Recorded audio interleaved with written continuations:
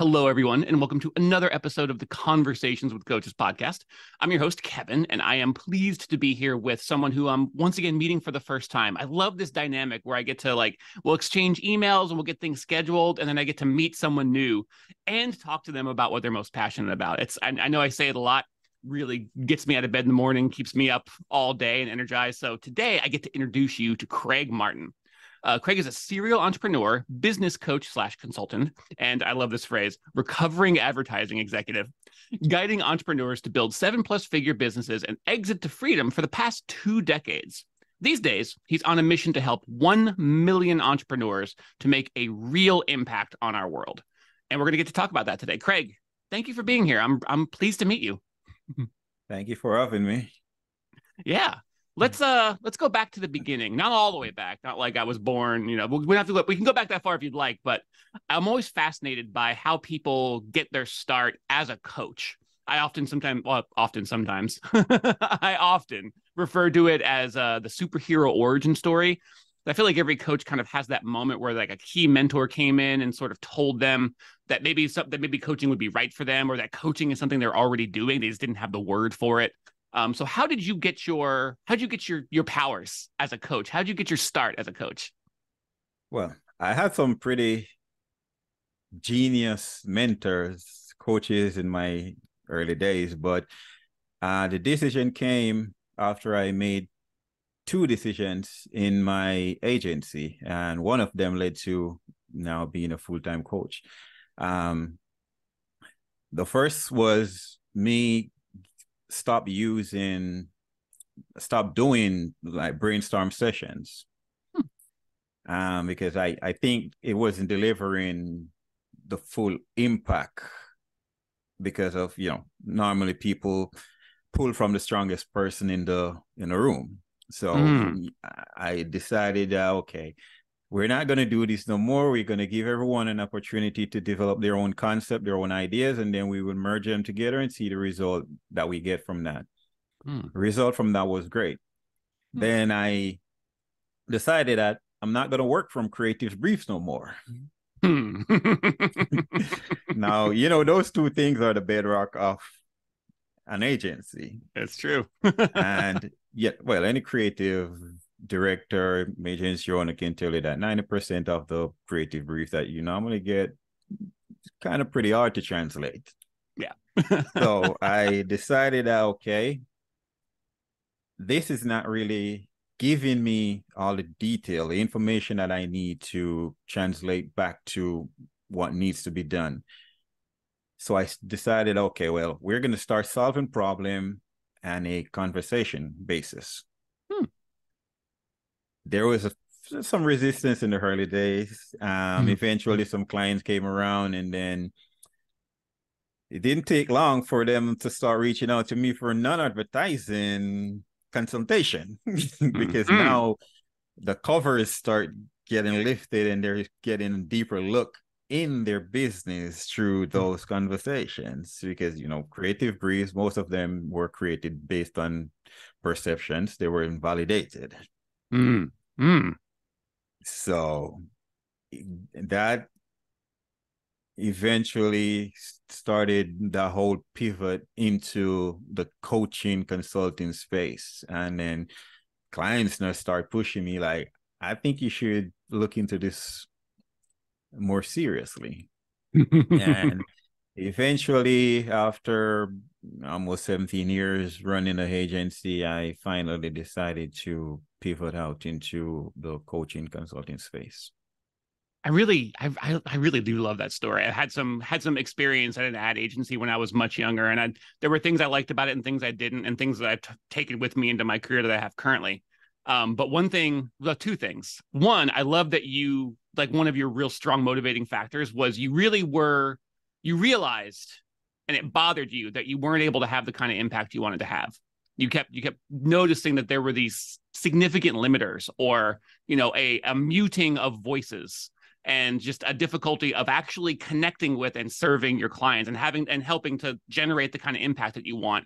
And you didn't just sit there with that discontent. You were like, I need to do something about this. Things need to change. And then you started going about changing it. And I love that You just found your way to coaching because it became the answer to your question. But you went out, you began. You didn't wait until the, hey, maybe you should try coaching kind of came to you out of the blue like a lightning strike. You got to work and you started making some changes.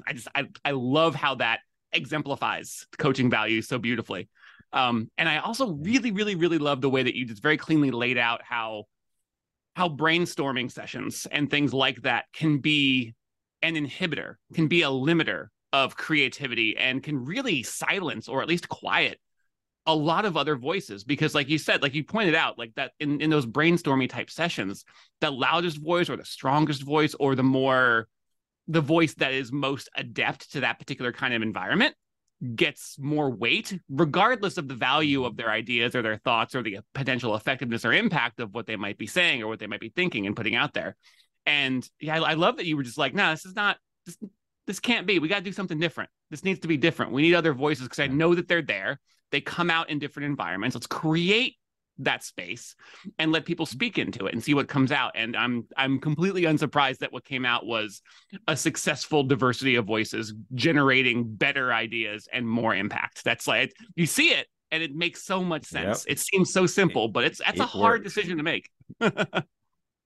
I like to disrupt the flow of things sometimes. It's in my nature. Your face right now, but you're smiling, big, very, very big smile. That's yeah. I like to disrupt things. Sometimes things might be going good, but it might be going too orderly. So sometimes I will create a little disruption just to, motivate a situation sometimes. And sometimes that disruption serves to prove the strength of the order, where it's just like if there's a certain kind of order or a way things are done, and you poke a little disruption in there, poke a little change, introduce a little. Yeah, we all need to disrupt ourselves at some point. Yeah, you can test the resiliency, and resiliency. It's if something is vulnerable or weak or very easily disrupted, that's a good sign that there's some changes that need to be made there. Yeah. Oh, I love this. Yeah. This is great. So I want to move things up into the present now and talk a little bit about, we'll talk a lot about what your coaching practice looks like today. And I usually ask this question as kind of like a two-parter. Basically, it boils down to who do you coach and how do you coach them? The who being generally like if you have a specific focus where you really like lock in with certain, like, for example, executives of a certain level or people in certain industries or careers that are trying to move from one area to another, or, things like that. Maybe it's just certain types of people or certain people in certain industries or places in their career or their lives. And the how do you coach them is basically the whole spectrum of coaching, whether you focus on your one-to-one clients, you have group coaching or masterminds that you run or help to guide, whether you have coursework or you do keynote speaking, maybe you've written or are writing a book or 2 or 10 or however it is. Basically the whole gamut. Who do you coach and how do you coach them? But my main focus is on entrepreneurs that are really, as stated, trying to grow a business to a 7+ figure.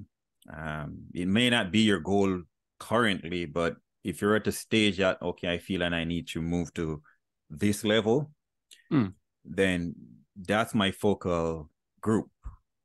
My main focus is on growth. In terms of the methodologies, I try not to, I use a lot of frameworks and I use some of the, common available frameworks, but I try not to use I would say the fast food method, the happy meal method of coaching. I have a 7-step process that I use across the board. I try to develop framework thinking. Yeah.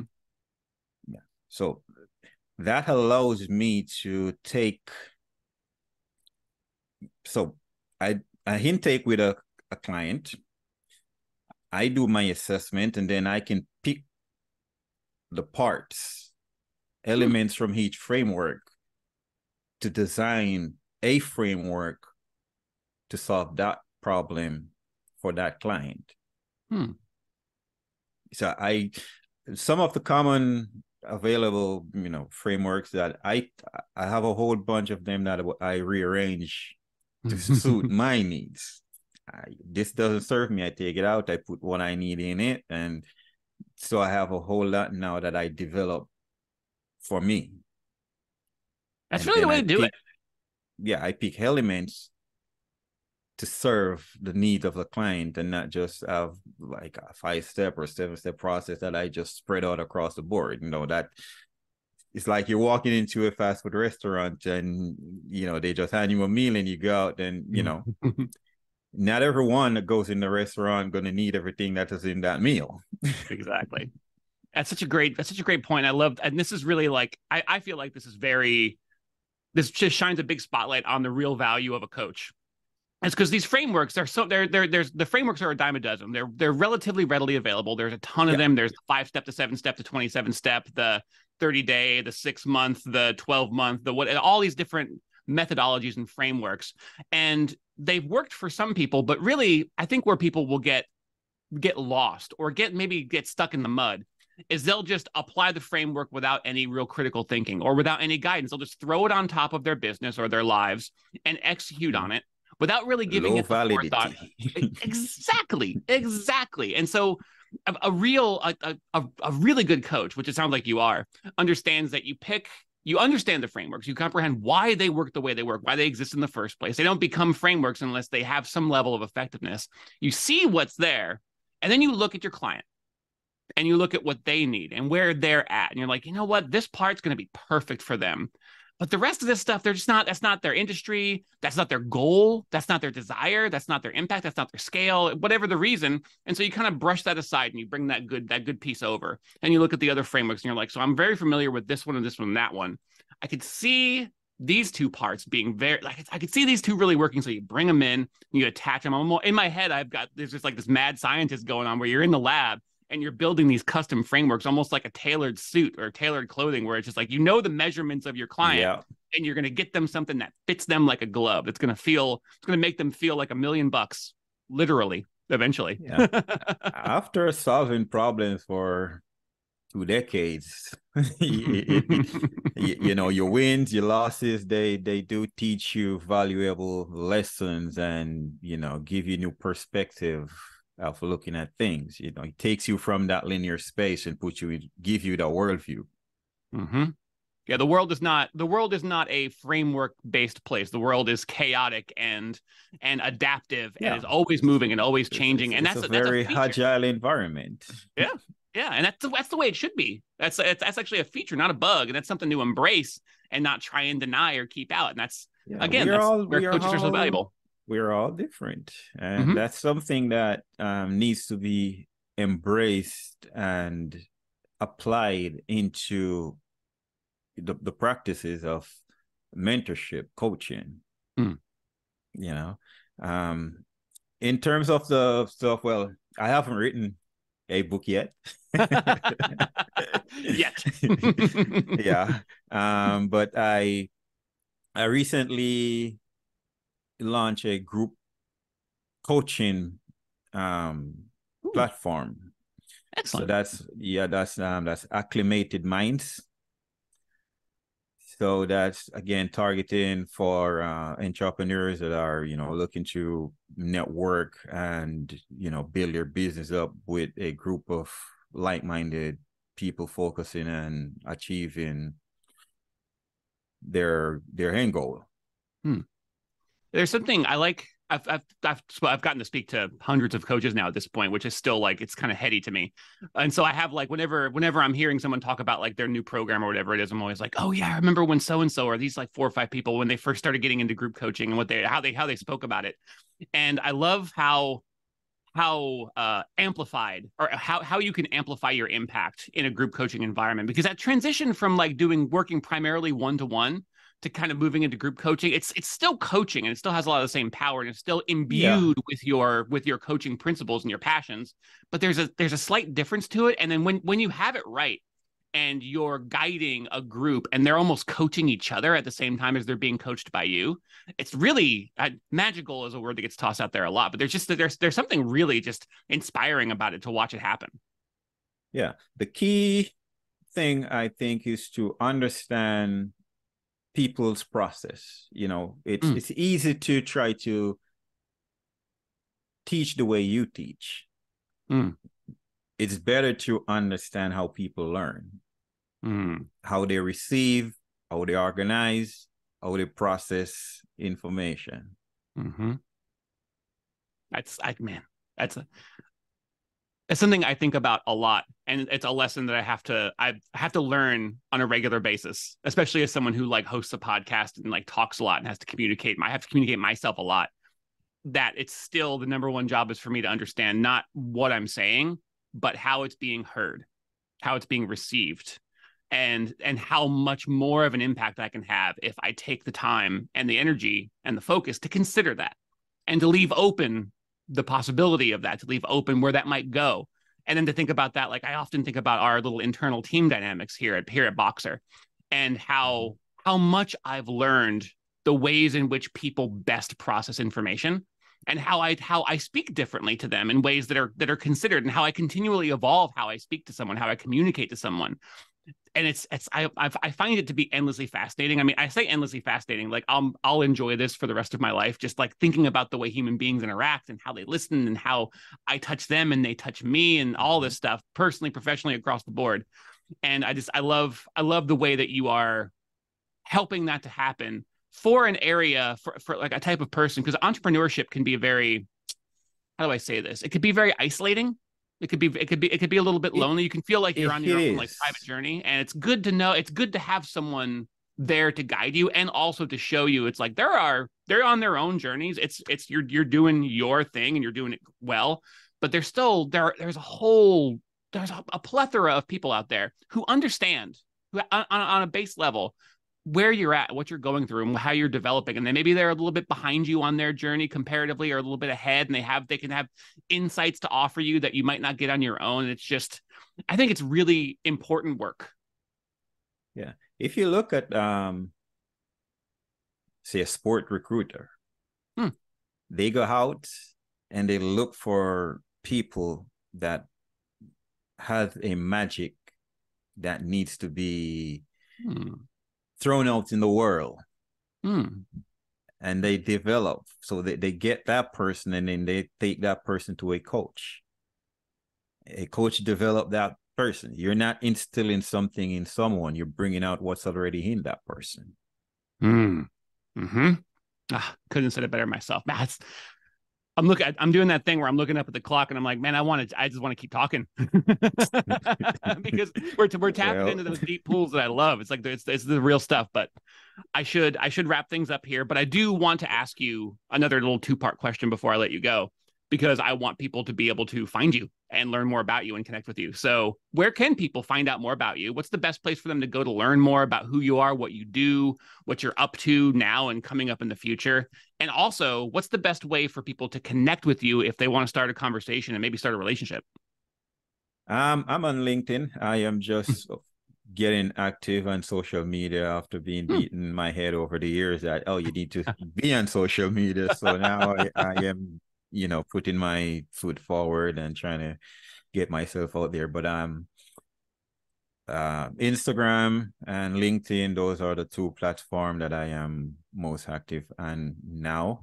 So it's I am Craig Martin, Hmm. and for my Instagram and LinkedIn, it's Craig Martin. Most times, people say they have to put in Craig Martin, coach or consultant, because there's a whole lot of Craig Martins out There's a there. few. There's a few. Yeah, there's a whole lot. So most time, people reach out and say, hey, I had to put in consultant or coach to see you pop up. So, but anyone can connect with me on any one of those platforms, and can reach out. I said the group coaching platform, that's acclimatedminds.com.